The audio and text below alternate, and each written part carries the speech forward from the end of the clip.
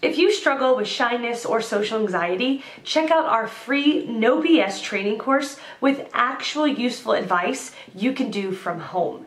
None of that just get out there nonsense. The link is in the description below. For now, let's get to today's question. The question, how can I meet people who are intellectual and artistic while dealing with social anxiety? If you have social anxiety, it can be difficult to put yourself out there to meet people. You have to decide that you're going to try. Anxiety be damned. Do you live near an art school, a college with an arts program, or small museums?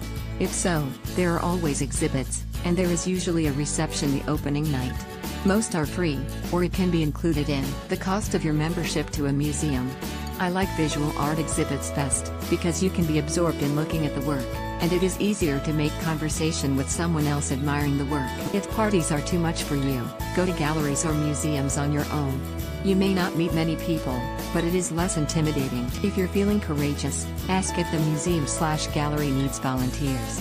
Helping to hang paintings, direct crowds, or serving hors d'oeuvres will definitely put you in direct contact with artists and gallery curators. Another way would be to take art classes. You'll get to know the instructor, and maybe you'll be able to join a local art association. I have a friend who took pottery classes, and most of the class joined an art association.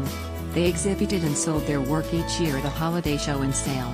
This also got attention from the public who appreciate local artists. If you decide to take up painting, you will definitely meet people if you do plein air painting.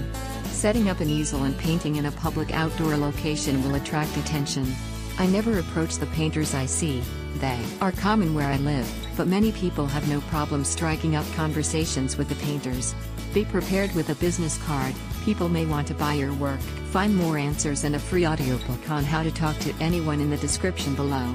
No useless advice like just get out there. I mean actual useful advice from people who have really dealt with shyness and social anxiety and overcome it in their own lives.